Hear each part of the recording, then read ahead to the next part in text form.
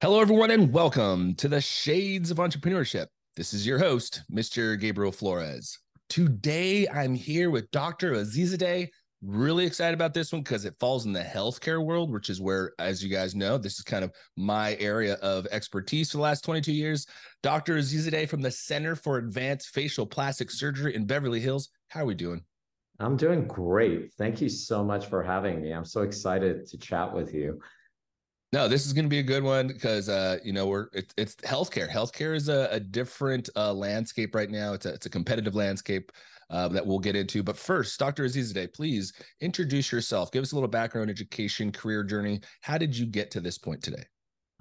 Well, I'm a facial plastic surgeon in Los Angeles. My practice is in Beverly Hills.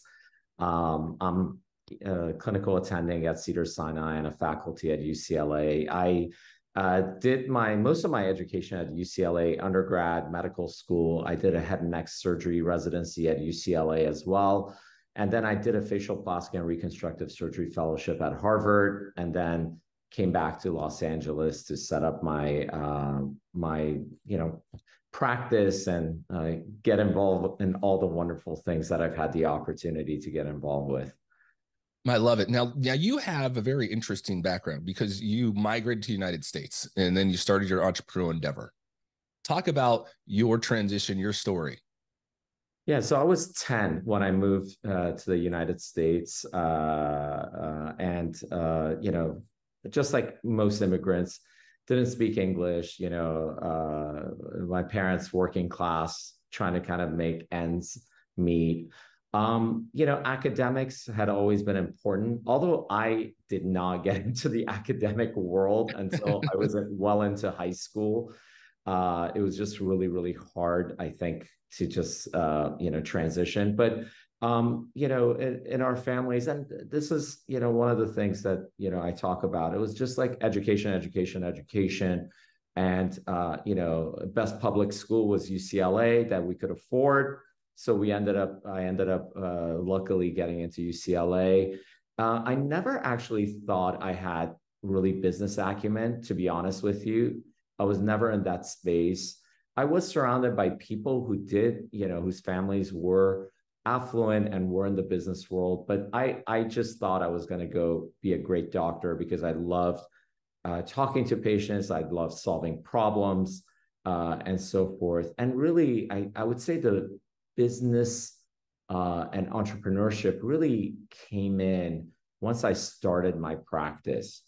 And so I never really thought that was going to be a world that I would have an enjoyment. And it's been really kind of more of my avocational process, which is really exciting because I've never been, oh my God, if this business doesn't do well, I'm going to lose it all. So that's kind of, it's been cool because it's been fun and it's been like kind of like, enjoyable. And you mentioned something because I think people may not know this, but most providers, even if you work for an academic medical center or a community hospital, you kind of act as an entrepreneur, right? Your goal is to go and build up your patient panel. So can you talk to the folks kind of through what does the true role of a provider do outside of just clinical care, right? What does the role of a provider do? Well, you're 100% right. And I have a fellowship program, and some of our fellows go on to become faculty members at academic institutions. Some go into private practice. Right. Yep. And basically what I tell them is like, look, you're running a team, right? Wherever you are running a team. You have a P&L, right? You have a profit and loss. The academic institution is going to have a cost center for you. Your cost includes the employees that are dedicated to you, the marketing that's dedicated to you. You have to be able to manage your team. You got to get your team to excel and to be able to do what they need to do to make you successful. You have to understand compliance. You have to understand HR laws. So all of that is running a business.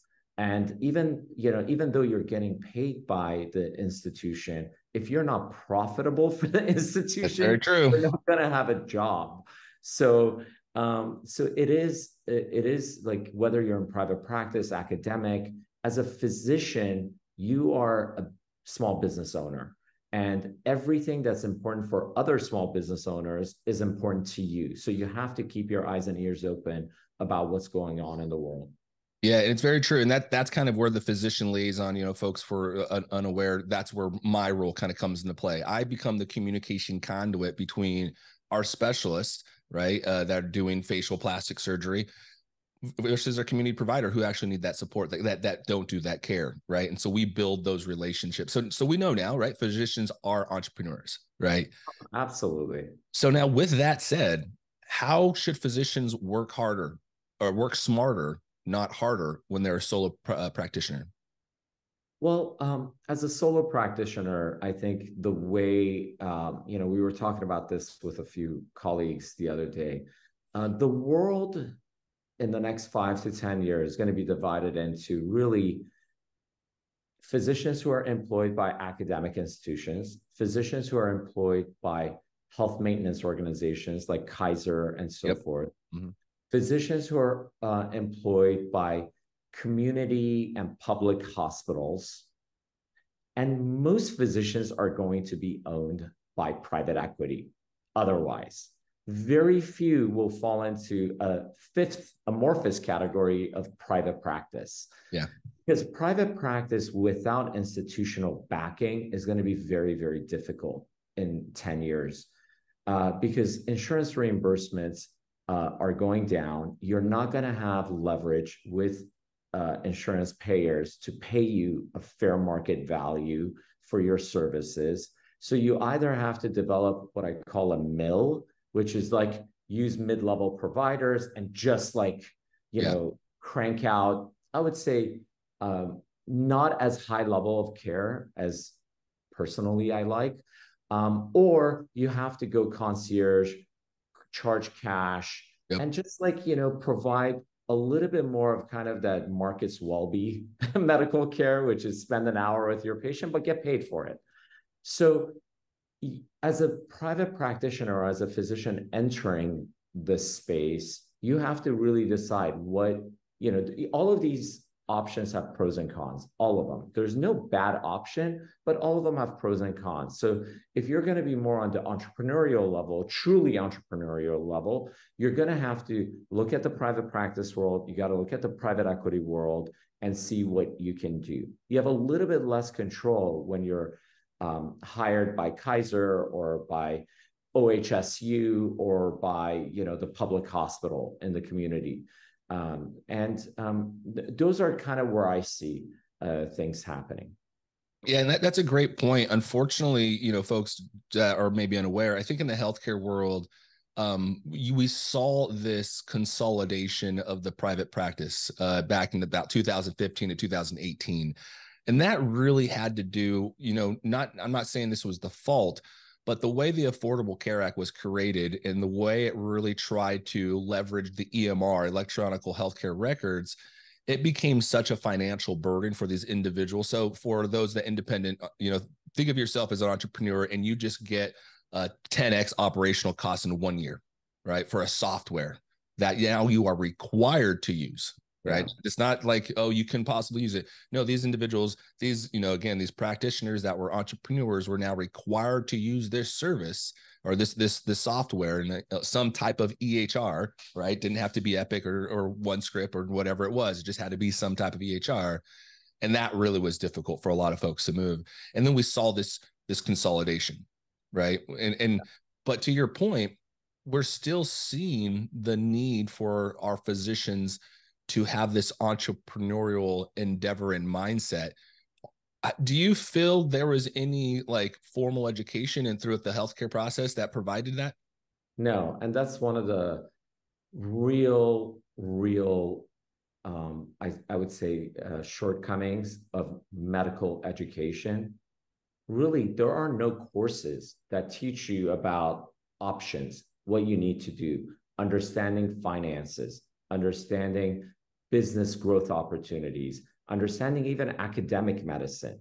Everything's just kind of by osmosis for the most part. And I would say that's probably one of the biggest weaknesses of our educational process. And it really puts the doctors at a major disadvantage because, as we just talked about, you're coming out, and wherever you're going, you have to be an entrepreneur. You have to be a small business owner mindset. You have to learn how to manage your community, manage your patients. So it's a major weakness. And I would say, I wish I had some of that. It was really self-taught. And there is information out there, but you have to almost like, look, this is a very important thing that you have to do for yourself. Yeah. And you know, now the more I'm starting to think about it, you're starting to get my brain turning here. Continuing medical education, right? The way continuing medical education is in fact defined is it has to be able to help you in your practice, right? And provide a learning gap. Entrepreneurship and business acronym, that's actually a big learning gap. I think that, you know, people might be able to think of, hey, how can we create a 1-hour lecture and accredit this so our providers get this AMA, PRA Category 1 CME, but they also get business acronym. Now, with that said, we've talked about entrepreneurship. We talked about a competitive landscape. How do you build a successful practice in a competitive healthcare landscape?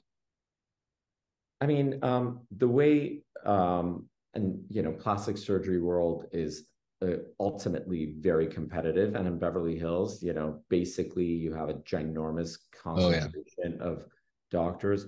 I think it goes back down to the following, you know, kind of really providing the best care possible, exceeding your patient's expectations. That's the first thing. When you exceed your consumer, patient expectations, you will develop a word of mouth. And now with social media, that word of mouth is critical. So that's the first thing. Number two is do great work. If you're a doctor, you got to be a great physician. True. You can't, I mean, bad physicians do survive out there because there's such a shortage, right? But you have to be a great physician. I think the experience that the patients are getting in your practice, or whether it's very important. There are oftentimes people forget, like the person who's greeting and picking up the phone is the most crucial person. They are the face of your practice, and they are the lowest wage earners in most practices. In my practice, they are the highest wage earners because they are the first critical contact point. And then really doing great work. I mean, ultimately, your work is really, really important. Yeah. And understanding marketing, because that marketing, again, how do you interact with doctors? You know, majority, you know, I have a pretty active social media account, but the majority of patients I actually operate on are referred by other plastic surgeons, dermatologists, or my own patients. So, that's really do great work, provide great service, exceed expectations, and be a great person, be a great human being, treat people well. Complications happen, unhappy patients come up. Those things are natural. If someone tells you they never have complications, they're either not doing enough or they're really lying about it. But how do you manage that, right? How do you take care of the patient, make sure that their issues are resolved? Those are some of the great point. In fact, you know what? I'm gonna provide a great example for this folks at home. In fact, this is exactly kind of what I do in my role, and this is how we help our providers succeed. You know, when we're talking about doing great work, one of our providers, Dr. John Hunter, he's an esophageal surgeon. There's a new esophageal surgeon coming into the state. However, Dr. John Hunter's, you know, nationally known. He's top decile of outcomes, right? Because esophageal, it's your throat, very complex surgery, very great outcomes. So when we had this other individual coming into the community and saying, hey, we can provide this service, I'm like, that's great. But you know what? Let's go to marketing first. What am I going to market? I'm going to market our outcomes the last 5 years. Here's the volume we've been getting, here's the outcomes, and here's how it actually lines up nationally, right? And I take that out to the community and say, hey, by the way, here's our provider that's able to do esophageal surgery. Here's his outcomes the last 10 years. I know there's somebody else coming. You can do whatever. You can go, you can refer who you like to, but I just want to let you know, this is the quality of care you're going to receive when you get sent over to this location, to this provider, right? And because it is a competitive landscape, unfortunately, healthcare, you got to keep the lights on. It is a business, folks. I know it's sometimes difficult to talk in that sense, but It is, we do support the economy. We do support jobs, right? And we do support patient care. It's all actually in one, and we support education and research and all these other things, right?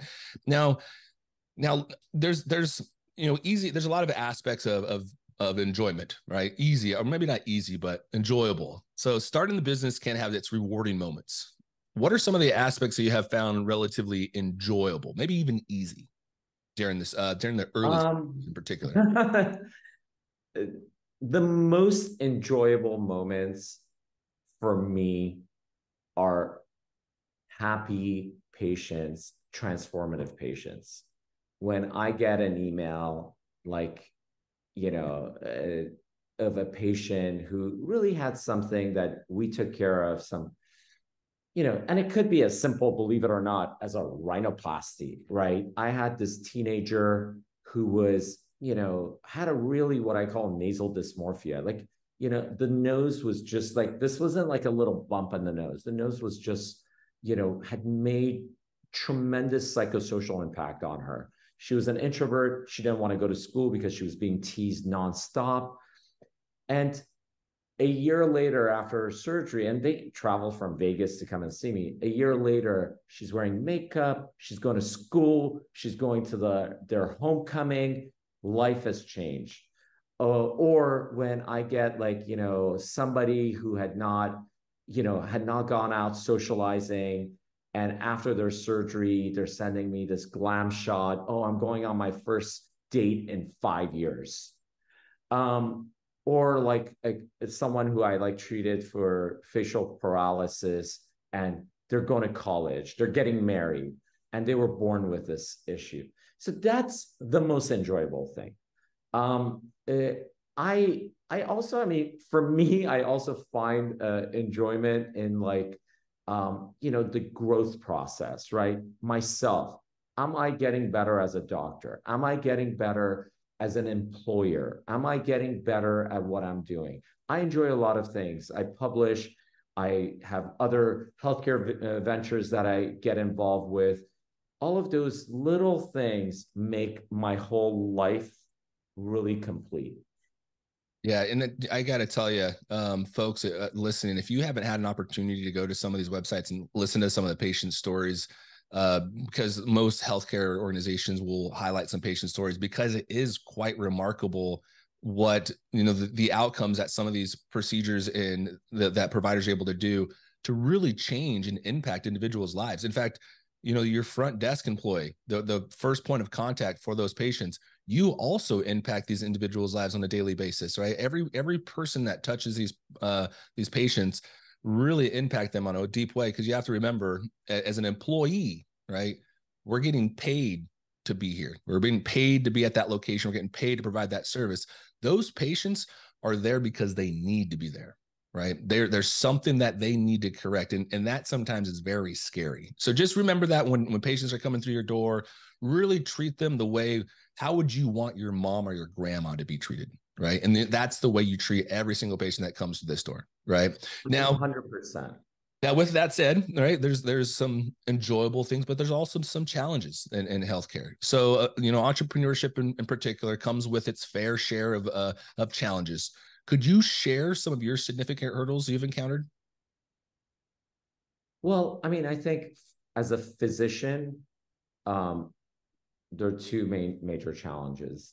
One is, I would say, the regulatory Yeah. challenges of how, you have to, your licensure, your hospital credentialing, the oversight of that. It's a lot of work, challenge, cost, and burden, right?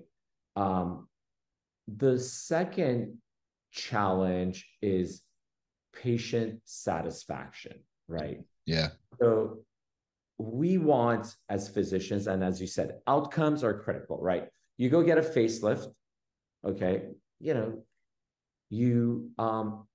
Each surgeon has their own outcomes, right? You could go to a surgeon that's good, and 80% of their patients are happy.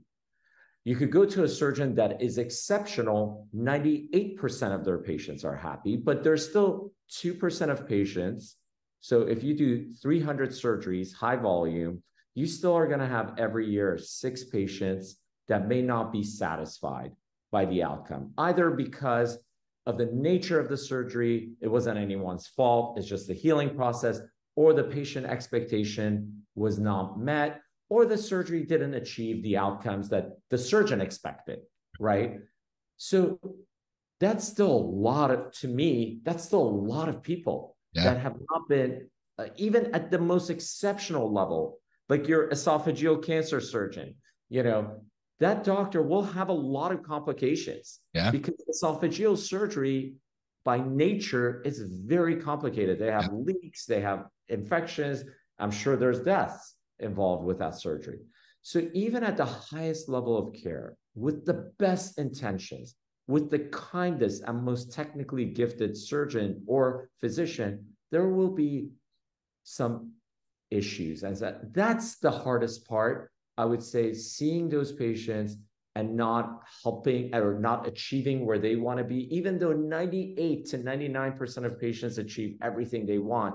I feel bad for that 1% of patients. And then to compound that, the way that right now doctors are judged are a lot of times it's like Yelp reviews, Google reviews, very much and all so. that stuff. Again, if you have out of 99 out of 100 who are happy, maybe one will go and put some. When people are happy, they don't post anything. But that one out of the 100, that voice can get amplified. And for doctors, that's the difference in their livelihood. Because if that amplification or someone is really, really upset about something, and it could be real and it could be not real, that can really impact doctors' lives. And not just financially, forget about the finances. Like we, you know, the emotionally intelligent doctor, which is the you're human that you want to have, gets really emotionally hurt I bet. when patients put mean things on social media or websites and so forth. So that's really the balancing act. And it's that, I would say, today is the most challenging, at least one of the most challenging things. Yeah, and that's such a great point, and I kind of want to highlight that a little bit. You know, for the folks listening, is our providers, the healthcare workers, even in hospital administration, they go through a lot of judgment, and their judgment is sometimes, in fact, you kind of alluded to it, attached to financials and your performance. For example, Press Ganey and HCAP scores. Press Ganey and HCAP scores are patient satisfaction scores where, you know, if your hospital doesn't do very well in your HCAPs, if patients continue to come to your hospital and say it's dirty, or they continue to say it's loud, or, you know, they have these various questions they ask, you will get dinged, right? And so it's tough because providers, you at home, folks, you listening at home, when somebody writes a snarky remark on your Facebook page or your Instagram, you have an emotional reaction, right? We all do. We're humans. Now imagine that times 10, because again, these individual providers are truthfully, they're getting their names dropped in the comment section, like you mentioned, like a Yelp review, and saying this doctor did this, I don't like this, or this hospital did this, I don't like this. And I think that starts to come into the concern about burnout and mental health within the healthcare space. Now, what is your kind of experience with burnout and mental health, and where do you see it at, and where can you see it being resolved? Yeah, I think it's at an all-time high. I really do. It's at an all-time high. I think the majority of doctors are burnt out. I agree. Getting burned out earlier and more extensively than ever before. I see colleagues around me. I would say 90% of the colleagues I know around me are not happy. Being doctors, they're burnt out and so forth for a variety of different reasons.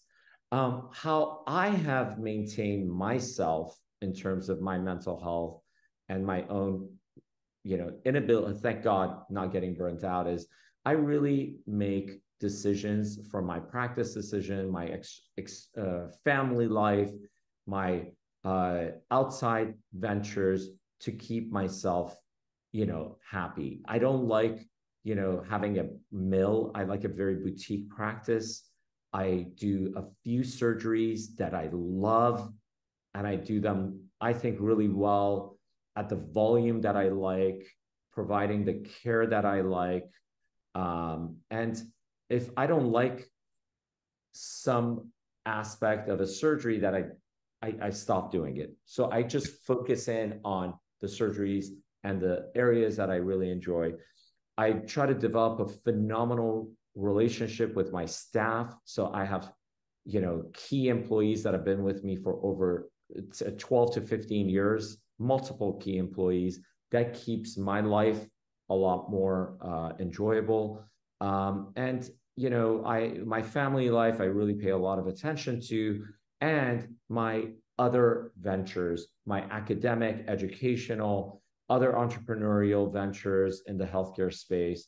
I enjoy those a lot. So it keeps me from getting burnt out. And if I don't enjoy them, I will wipe my hands off and say, look, this is not what I want to do. What do I need to do to get out? So I try to really do the majority of the things that I love. There are some limitations. Obviously, we talked about the regulatory, we talked about, the unhappy patients, et cetera, et cetera. But those are really, for me, knock on wood, haven't been a major problem. But I know for some of my colleagues, they're just kind of like, they don't enjoy doing what they're doing. And it's kind of sad because we are in the best field in the world. Being a doctor is a privilege and an honor. And I think hopefully we can really tackle this problem.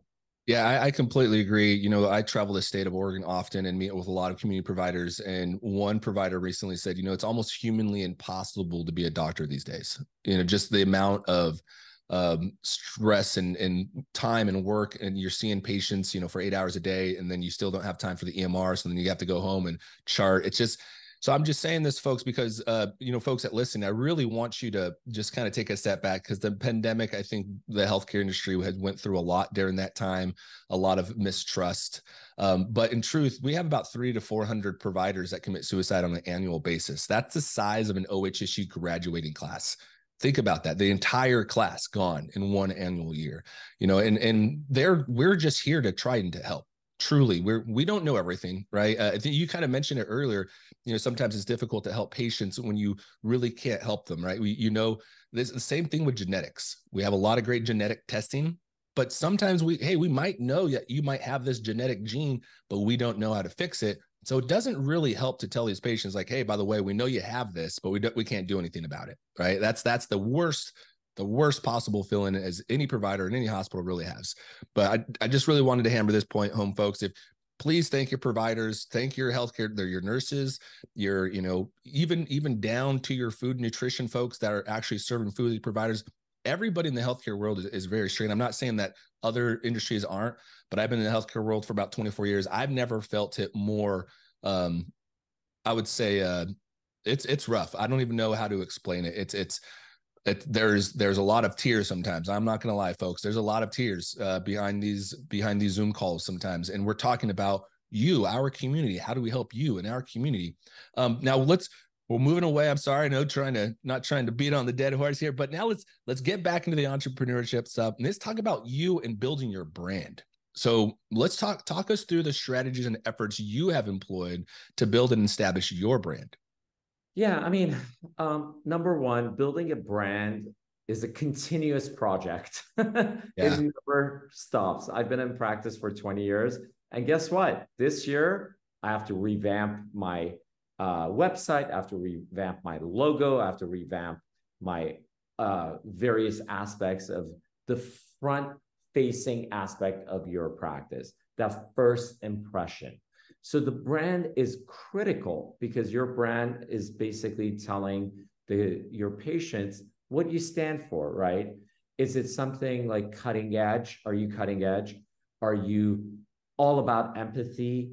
Are you all about expertise? What do you stand for? So the brand is very, very, very important.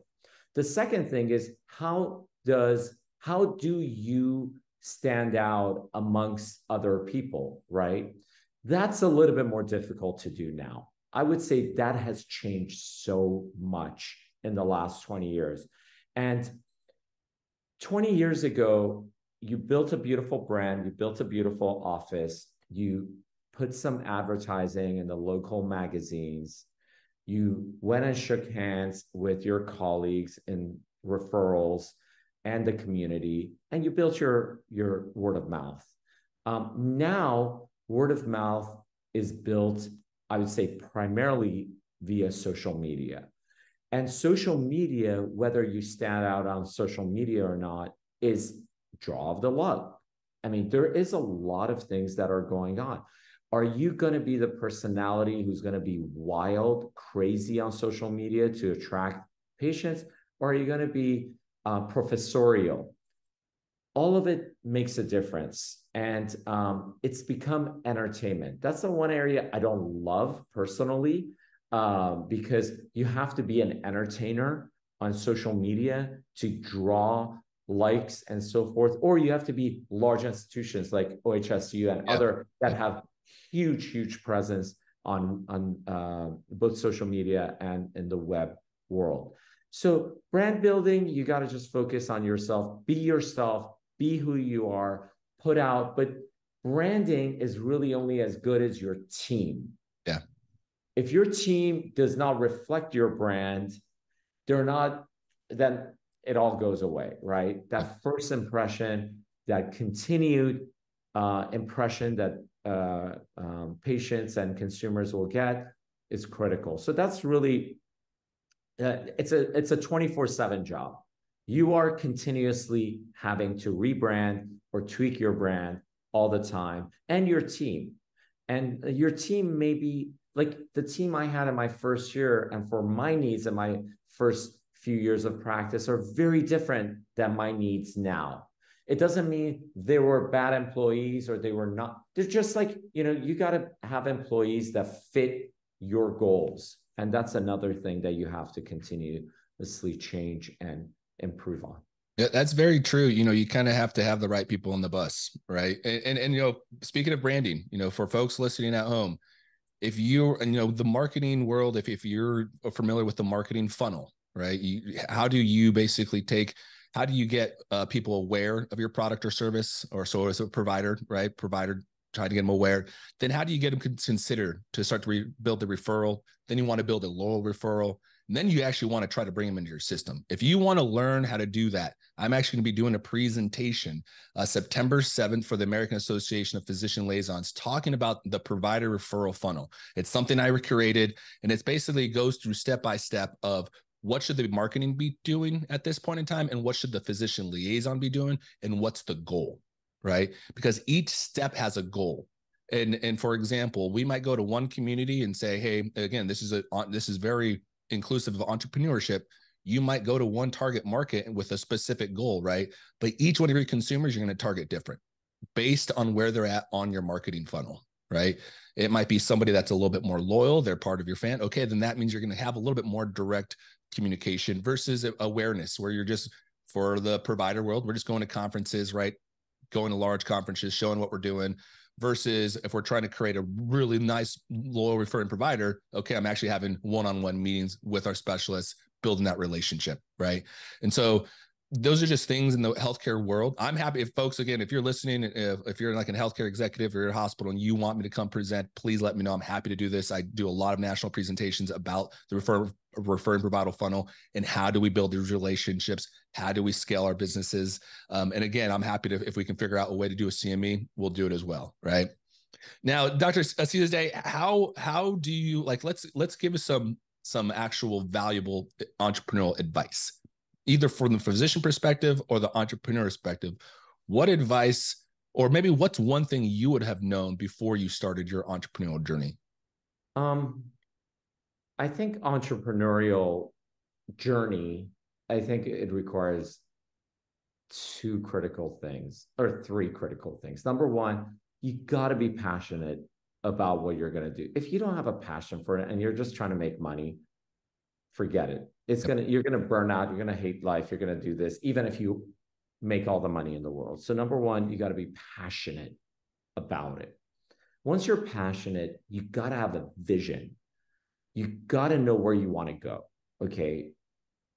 And if you don't have a vision, it's like putting, basically closing your eyes and trying to get to a destination. Very difficult to do. Not impossible, very difficult to do. So you got to have a vision. And the third thing, I really believe you got to have a great team. You cannot, very few entrepreneurial endeavors are solo jobs. So you got to be able to be collaborative. You got to have a team. You may have a team of people who are going to be at the same level as you, or you got to have a team of people who are going to do the things that you need to get done. Wherever that is, that's your team. And you have to be able to motivate that team. And the way you motivate it is with the passion and vision.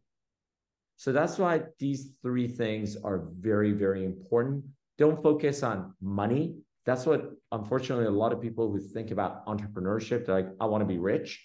I'm going to be an entrepreneur. That ends up being fool's gold, because all that does is just kind of you're create. Then you make the money. You're like, okay, wait, okay, now what? Yep. Right. Yep.